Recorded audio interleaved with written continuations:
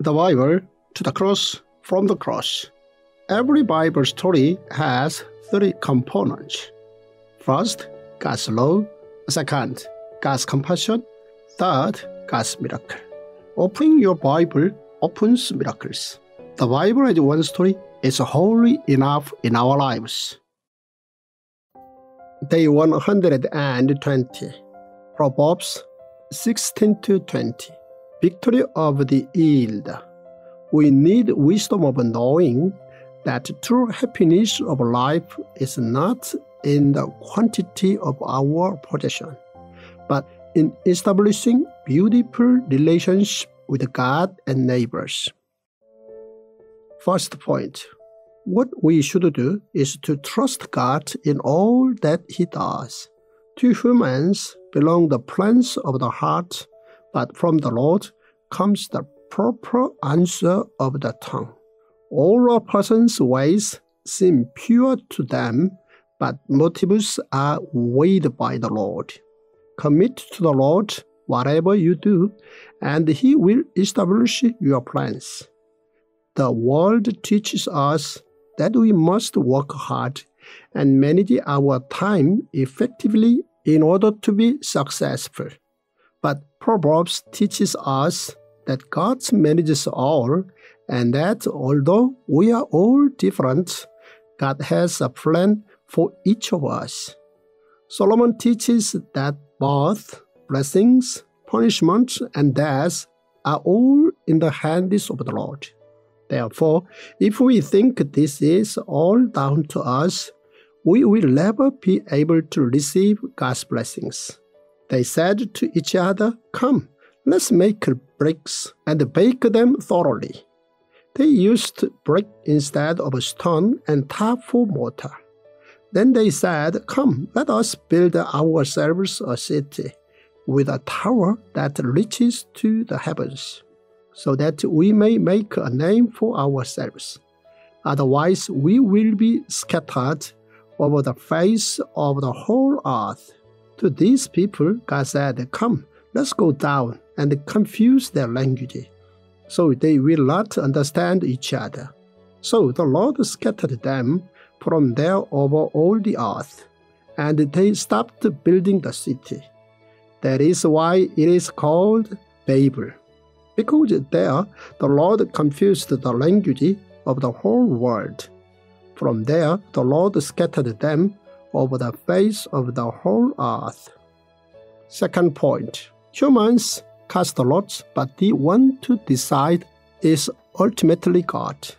The lot is cast into the lap, but its every decision is from the Lord. There are lots of examples in the Bible where humans cast lots, but God made the final decisions. One example is when the Israelites arrived in Canaan, and they started to cast lots between the 12 tribes. This method was also used when choosing a king. Again, we see this when David chose the ones to sing in the choir. It happened also when Jonah was about to be swallowed by a fish. Another example is when they cast lots for the people who would live in Jerusalem. Casting lots was also used after the betrayal of Judas Iscariot, when the disciples selected someone in his place. As such, there are things that humans can do, but the ultimate decision is always made by God. Third point. Calming down anger is more difficult than taking over a fortress. Back in those times, a true warrior was someone who fought ferociously and took over a fortress. But the Bible teaches that one who is slow to anger is the greater warrior. Better a patient person than a warrior, one with self-control than one who takes a city. Therefore, calming down one's anger is more difficult than taking over a fortress. We can see how God was slow to anger and fast to forgive. A person's wisdom yields patience. It is to one's glory to overlook an offense. Solomon therefore taught us how to be slow in anger and not pick on other people's flaws. This was in order to follow God, and he passed in front of Moses, proclaiming, the Lord, the compassionate and gracious God, slow to anger, abounding in love and faithfulness. My dear brothers and sisters, take note of this. Everyone should be quick to listen, slow to speak, and slow to become angry. Fourth point, someone who takes care of others will do well in whatever they do and have the blessing of good health. The wise Solomon said, many carry favor with a ruler, and everyone is the friend of one who gives gifts. Someone who helps another without any political or other intent is a truly kind person. The Bible states that God values such people.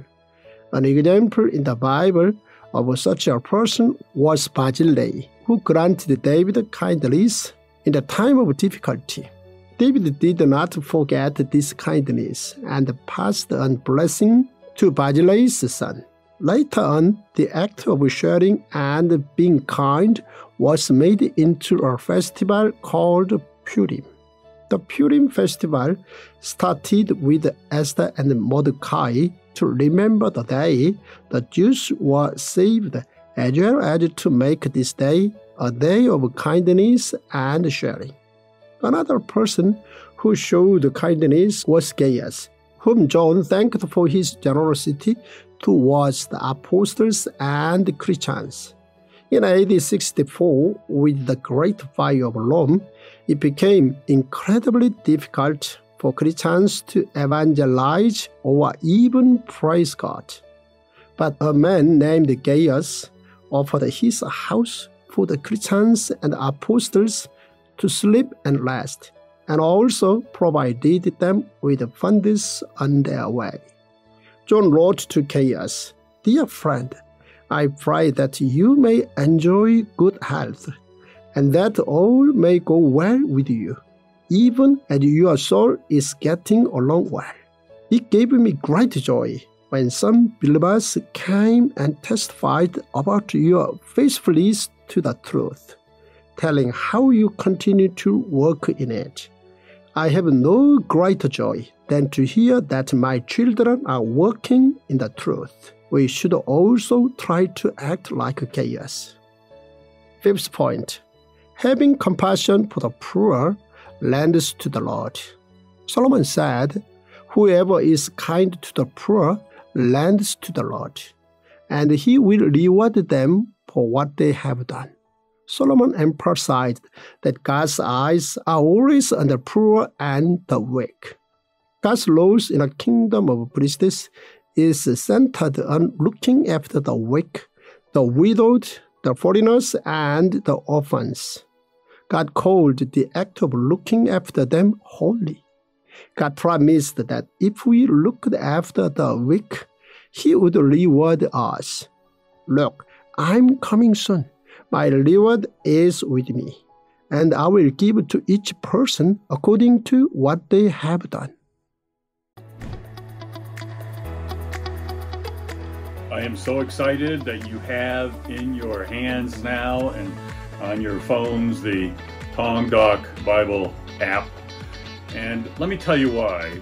Very few people, just a handful of people in the world understand the way Dr. Byoungho does.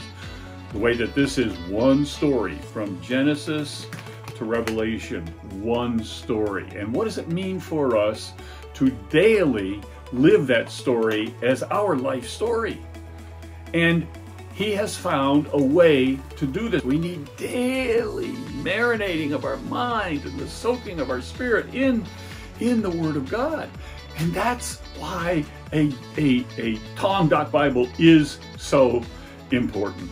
The scriptures, the story, Genesis to Revelation, is the daily mouth-to-mouth breathings of the Spirit of God into humans to make us truly who God made us to be. And that's why this app is so important. This app shows you how to do enables God to do mouth-to-mouth resuscitation on you every day of your life, 365 days a year. I'm so glad you have it.